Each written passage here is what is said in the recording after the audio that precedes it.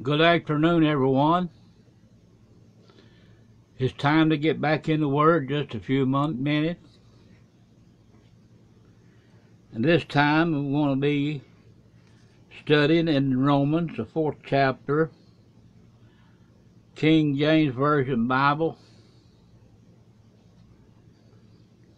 And I thank God for another opportunity He has given. I thank Him for the blessings we've already received today. And thank Him that we're still in the land of the living. And we're still clothed and in our right mind. Our most kind, gracious Heavenly Father, again we come to you to thank you, Lord, for another day, another opportunity to get into your word. And I thank you for everyone that will be listening to this video. And I pray, oh Lord, you reach down and bless them beyond their expectations. I pray, oh Lord, you touch hearts and give us all understanding. And help me, Lord, to speak the word with understanding. Anoint my lips of clay, that they may speak with understanding enough that will lead someone to you, and give us all greater desire to follow you. Because, Lord, if we follow you, we are walking in the right way. And these things we ask in the name of the Lord and Savior Jesus Christ. Amen, and thank you, Father. Now I'm going to begin reading verse 16 of Romans chapter 4, verse 16, King James Version Bible.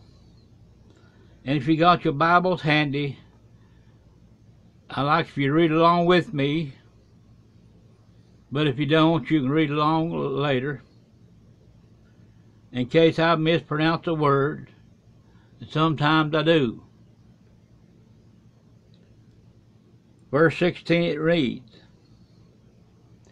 Therefore it is of faith, that it might be by grace, to the end the promise might be sure to all the seed, not to that only which is of the law, but to that also which is of the faith of Abraham, who is the father of us all. In other words, he was an example for us all to follow. In other words, a father figure for us to follow. Verse 17, as it is written, I have made thee a father of many nations, before him whom he believed, even God, who quickeneth the dead, and calleth those things which be not as though they were. The quicken is to be made alive. That was dead, quicken those that had no hope through the new birth, by faith and by the grace of the Almighty God when He saved us.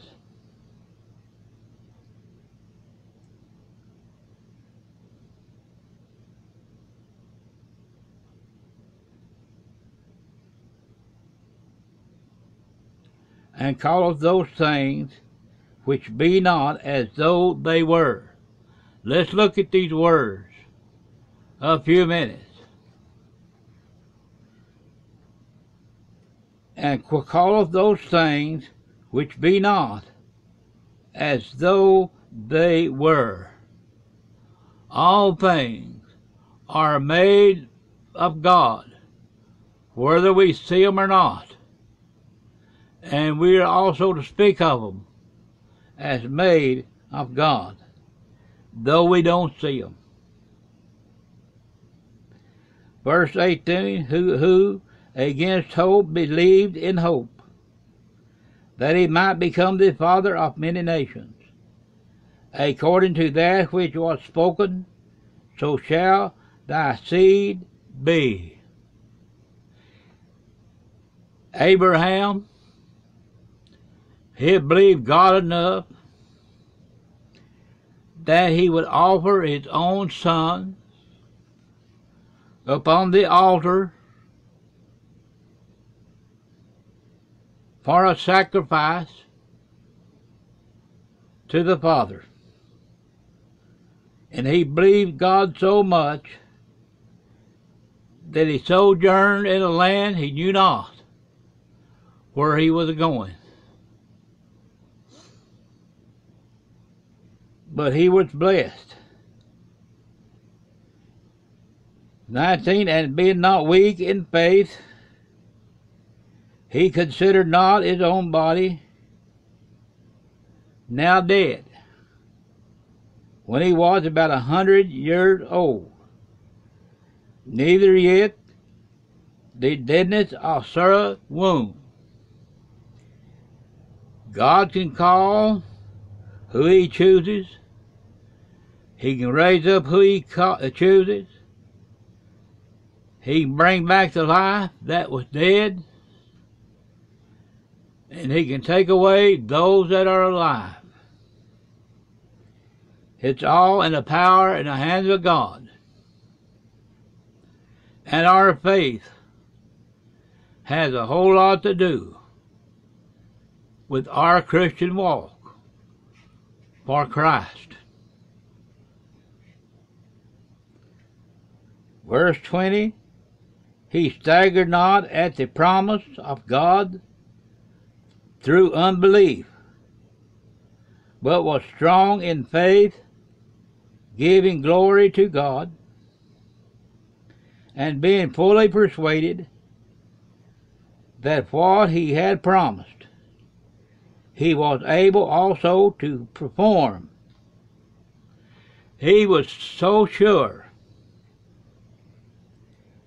that he was fully persuaded that God would do what he said. We should be just as persuaded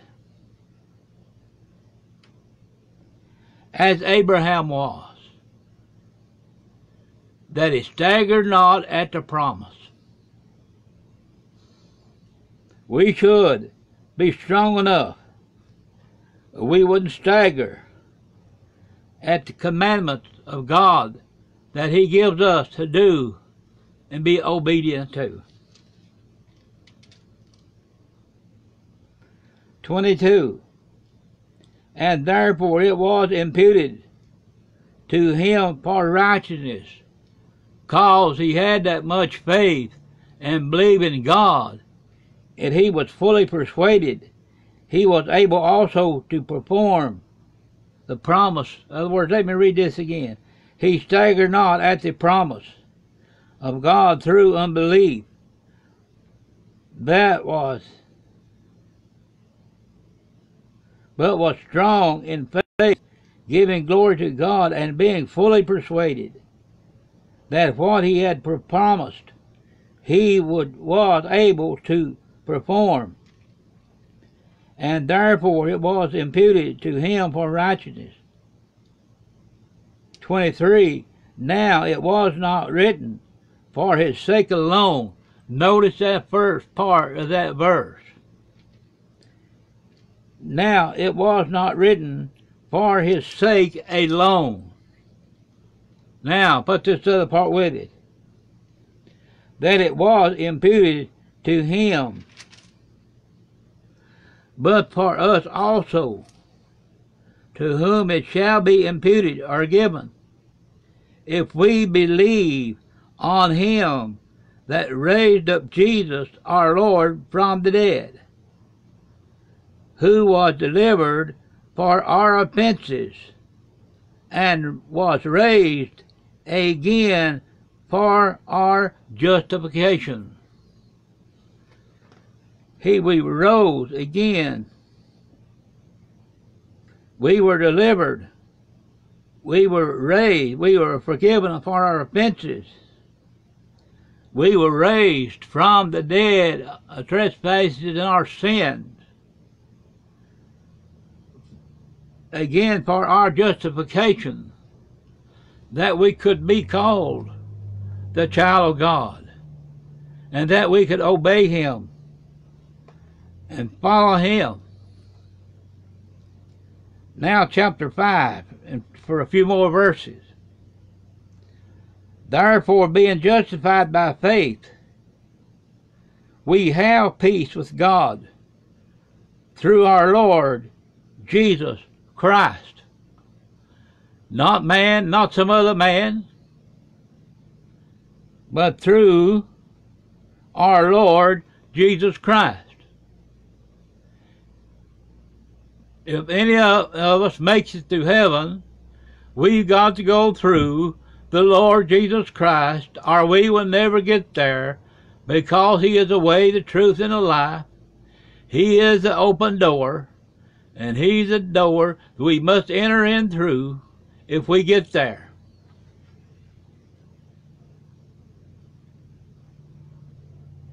By whom also we have access by faith into this grace wherein we stand, and rejoice in hope of the glory of God. And not only so, but we glory in tribulations, also knowing that that tribulation worketh patience. We cannot joy in tribulations without the Lord living inside of us and inside of our hearts, and us living inside Him, in Him, because we don't have that kind of strength to live for Him and to rejoice through the tribulations. Enough even to have patience. But now listen, it goes on a little farther. And patience experience, and experience hope. And hope maketh not ashamed, because the love of God is shed abroad in our hearts by the Holy Ghost, which is given unto us. For when we were yet without strength, in due time Christ died for the ungodly. And we were the ungodly that He died for. And He rose again that we might be justified. He saved us, and we could be justified to walk with Him and follow Him and live and reign with Him one day in that holy city at New Jerusalem that John saw coming down, adorned for the bride. And we are the groom, and we're going to have to be prepared when we meet Him on that day, or we will be turned away.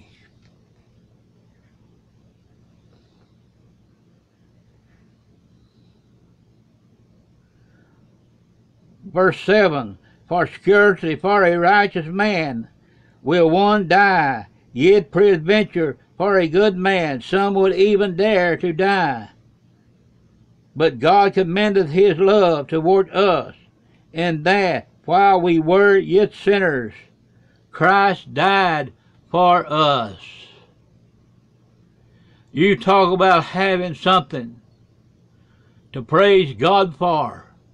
If we've been saved by His grace and know we're a child of God, we got so much to praise Him for that we could praise Him every day of our life with every breath we take, and still could not praise Him enough for saving us, for making us a fit subject for heaven, that we wouldn't have to go to that burning fire, that lake of fire, which is hell, that was prepared for the devil and his angels, and not for mankind.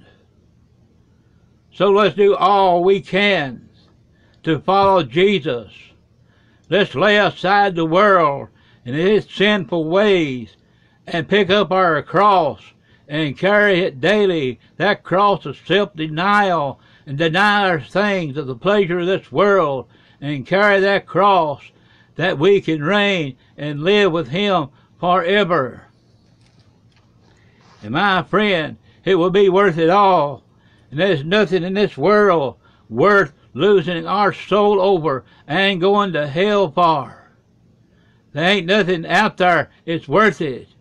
And there's nothing in this world worth turning back to and missing out on the many great promises God has given to those that love Him. 9.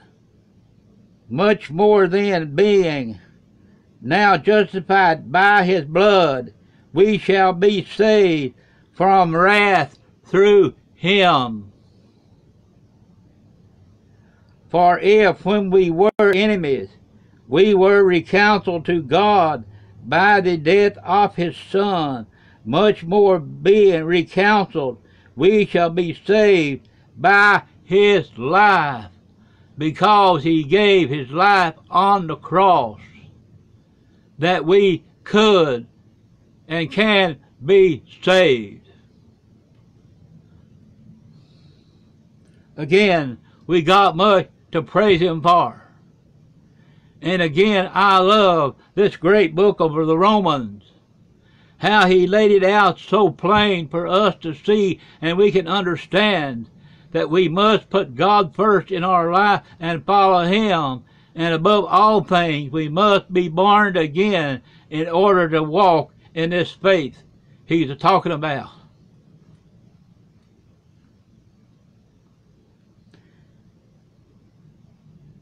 In verse 11, and not only so, but we also joy in God through our Lord Jesus Christ, by whom we have now received the atonement, our salvation.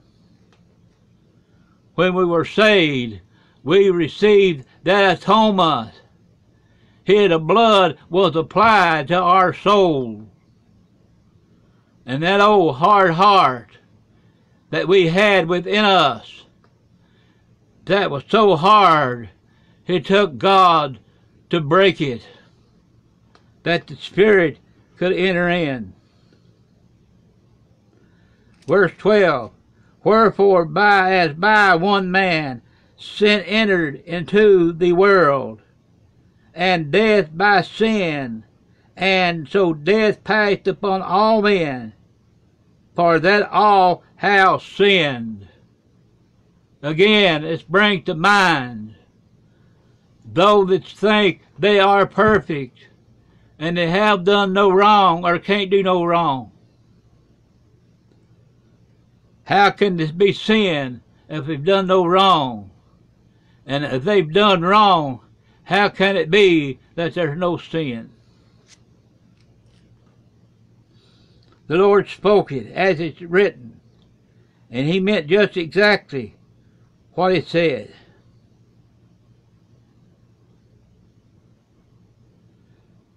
Verse 13, for until the law, sin was in the world, but sin is not imputed where there is no law. Nevertheless, death reigned from Adam to Moses, even over them that had not sinned, after the similitude of Adam's transgression, who is a figure of Him that was to come. Even they hadn't sinned according to they did during that lifetime of the law, during Moses, during Adam. People have sinned since that time. But the law tells us today what sin is. It still tells us what to stay away from, what to do and not do.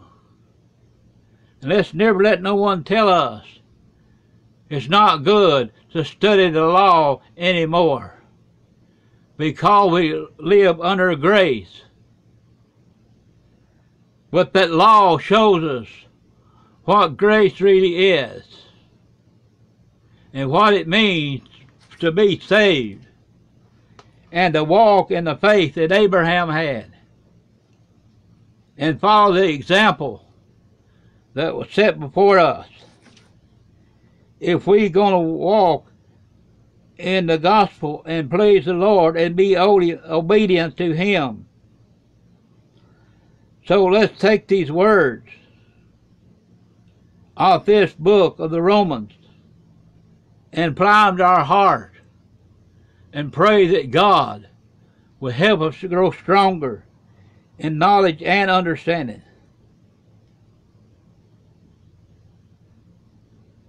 We'll read one more verse. Then I'm going to close for this time. But not as the offense, 15, but not as the offense, so also is the free gift. For if through the offense of one many be dead, much more the grace of God and the gift by grace, which is by one man, Jesus Christ, had abounded unto many. He gave it unto many as will accept Him as the Lord and Savior Jesus Christ and be born again. When that Spirit is drawing us, is the many that He was talking about. Our most kind and gracious Heavenly Father, it's again we come to You to thank You for this another opportunity You give us to sit down and get in Your Word just a few minutes. And I pray, oh Lord, they brought somebody joy and help them along the way. And I pray, oh Lord, if it's any grown cold, I pray, Lord, just to bring them back. And if any lost, Lord, I pray You'll save them. And I pray, Lord, You apply this to every heart, every listener. And Lord, I pray today, Lord, for those that are sick and afflicted, in body and in sick in soul. Yes, many times, Lord, the Spirit needs to be renewed in our hearts and in our lives. Many of us need to be rededicated. As a matter of fact, I like to rededicate my life every day to the Lord. And Lord, I pray, Lord, today You'll reach down with Your love and mercy and touch those that are struggling to live. And I pray, oh Lord, You'll comfort those as suffering for the loss of a loved one that's already gone on. But help us all, Lord, to know that we will meet our loved ones once again when we reach King Harbor shore. And help us, Lord, to know that when we close our eyes in death, that we can awake at Your feet, where we can give You praise and glory and honor forevermore. These things we ask in the lovely and wonderful name of our Lord and Savior Jesus Christ. Amen. And thank You, Father, for Your love and for Your mercy.